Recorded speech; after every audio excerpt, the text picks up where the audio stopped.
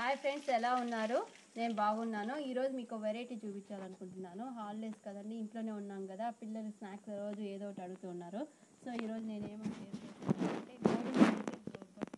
బొబ్బట్లు అంటే పోలీ చేస్తున్నానండి. దానికి నేను కప్పుతో 2 కప్పులు పచ్చిశనగపప్పు తీసుకున్నాను.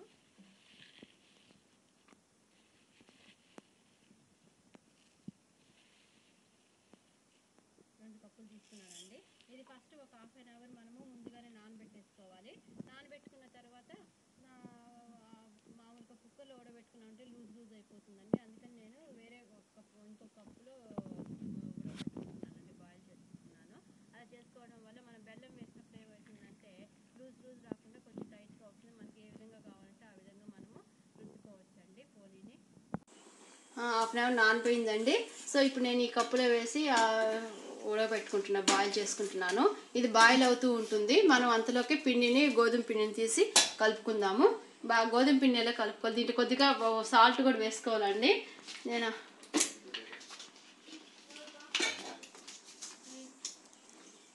సాల్ట్ వేసాను కొద్దిగా. ఇప్పుడు పోయి గోధుమ పిండి మనము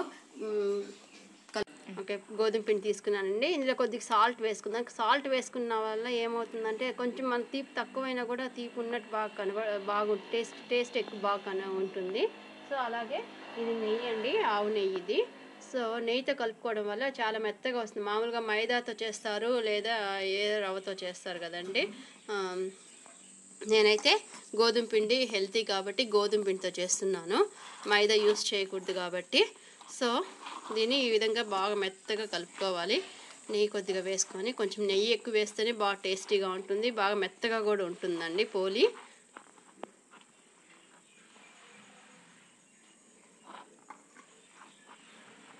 ఇలా బాగా కలుపుకున్న తర్వాత కొద్దిగా వాటర్ వేసుకుంటూ కొద్దిగా వాటర్ వేసుకుంటూ చాలా మెత్తగా కలుపుకోవాలండి.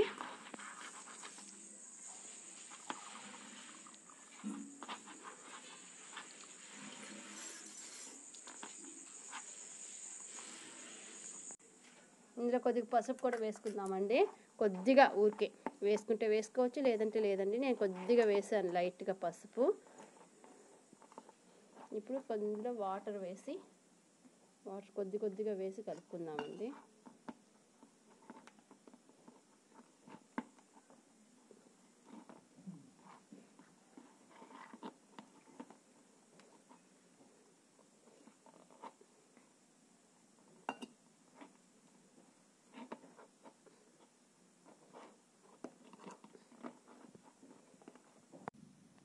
పిండి కలిపేసుకున్నాము. పిండి ఇంత మెత్తగా ఉండాలి. ఇంత మెత్తగా వచ్చేదాకా బాగా ఇలా అని మెత్తగా ఇలా పిసికి కలుపుకోవాలి. ఇప్పుడు పిండి మన రెడీ అయిపోయింది, గోధుమ పిండి. సో ఇప్పుడు ఒక 5 to 10 మినిట్స్ ఇలా క్లోజ్ చేసి పెట్టేస్తాము ఒక ప్లేట్. ఇప్పుడు పచ్చిమిరపప్పు ఉడికిందో లేదో ఒకసారి చెక్ చేసుకున్నాము. ఒకసారి చూస్తాం పప్పు ఉడికిందో లేదని.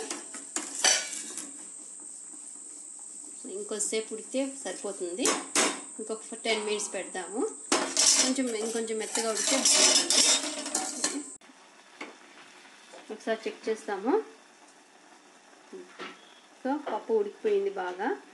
ఇంక స్టవ్ ఆఫ్ చేసేసి దీన్ని బెల్లం వేసి మిక్సీకి కొట్టుకుందాము. ఓకే, బెల్లం ముద్దలు ఇప్పుడు ఫస్ట్ పొడి చేసుకోవాలి. బెల్లం ఈ విధంగా పొడి చేసుకోవాలి. పొడి చేసుకున్నాక ఇప్పుడు మిక్సీకి కొట్టుకుందాం రండి. ఇలా మిక్సీకి కొట్టుకున్నాక ఇలా వంటలు చేసుకోవాలండి. మనకి ఏ సైజులో కావాలంటే ఆ సైజులో చేసుకోవచ్చు. నేనైతే మీడియం సైజులో చేసుకున్నాను. చూడండి ఎంత పర్ఫెక్ట్గా వచ్చిందో, ఏ నీళ్ళు లేకుండా. అదే మనము కుక్కర్లో ఉడకబెట్టుకున్నట్టే కొంచెం జారుడుగా వస్తుంది.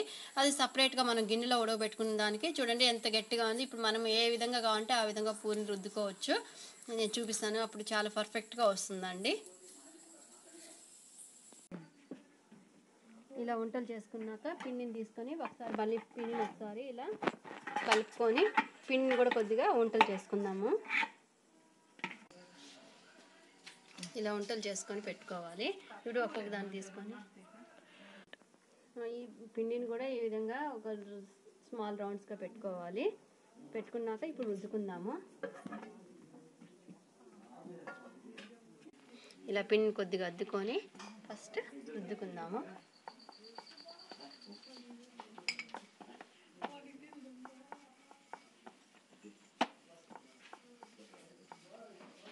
రుద్దుకున్నాక ఇలా చిన్న పూరిలాగా రుద్దుకున్నాక మధ్యలోకి ఇలా చాక్తో ఇలా కట్ చేసేసుకొని ఇది ఫోల్డ్ చేసుకోవాలి స్లోగా. ఇలా ఫోల్డ్ చేసుకొని ఒకదానిపైన ఒకటి పెట్టి ఇలా ఫోల్డ్ చేసుకున్నామంటే ఫోల్డ్ చేసుకొని ఇది కూడా మళ్ళీ ఒక రౌండ్గా చేసుకుందాము.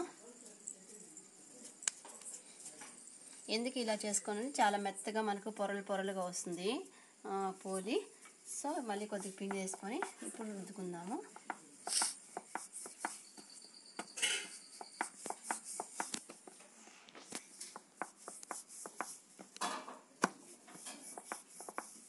రుద్దుకున్నాం కదా. ఇప్పుడు మనం ఒక వంట తీసుకొని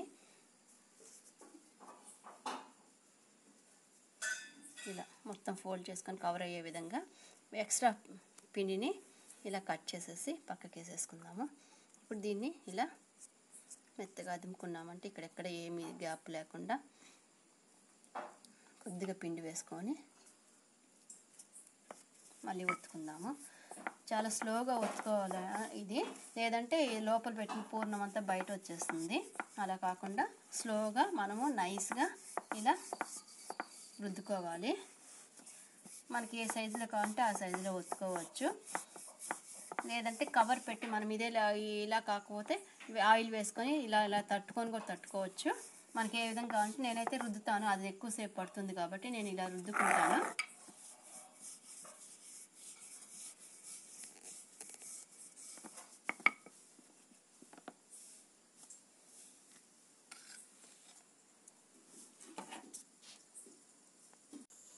ఇలా పెనం వేడెక్కాక కొద్దిగా నెయ్యి ఇలా వేసేసుకొని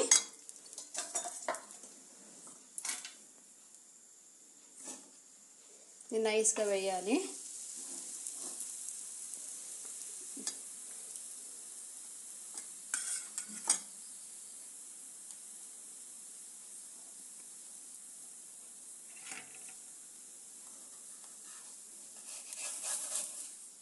ఇలా స్లోగా తిప్పించుకోవాలి.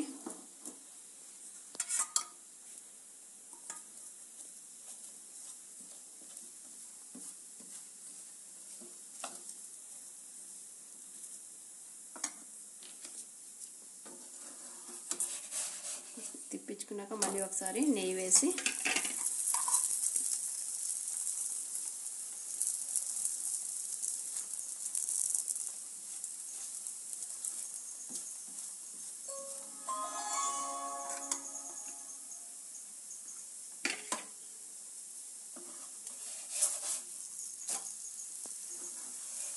ఇది పర్ఫెక్ట్గా కాలినట్టు. సో నెక్స్ట్ ఇంకో సైడ్ కూడా కాల్ చేసి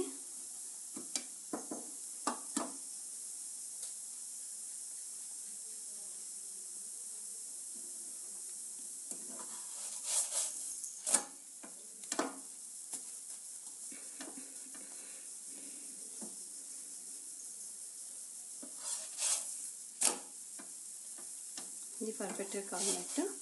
సో ఇలా తీసేసుకుందాం ఒక్కొక్కటి. సో ఇప్పుడు వేడి పోలి రెడీ. మీరు కూడా ట్రై చేయండి, ఇలాగే పర్ఫెక్ట్గా